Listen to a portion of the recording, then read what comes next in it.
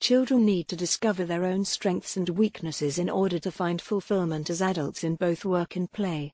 Watching television does not lead to these discoveries, it only limits children's involvement in those real-life activities that might offer their abilities a genuine testing ground. And young children's need for fantasy is gratified far better by their own make-believe activities than by the adult-made fantasies they are offered on television.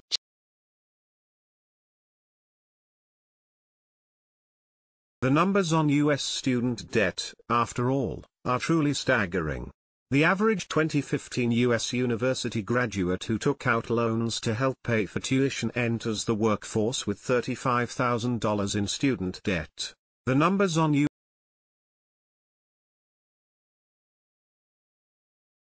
Ever since I remembered, my father woke up at 5:30 every morning, made us all breakfast, and read the newspaper. After that, he would go to work. He worked as a writer. It was a long time before I realized he did this for a living. Ever since I remember.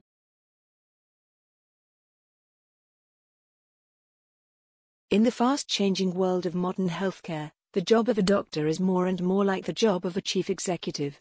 The people who run hospitals and physicians' practices don't just need to know medicine. They must also be able to balance budgets, motivate a large and diverse staff, and make difficult marketing and legal decisions.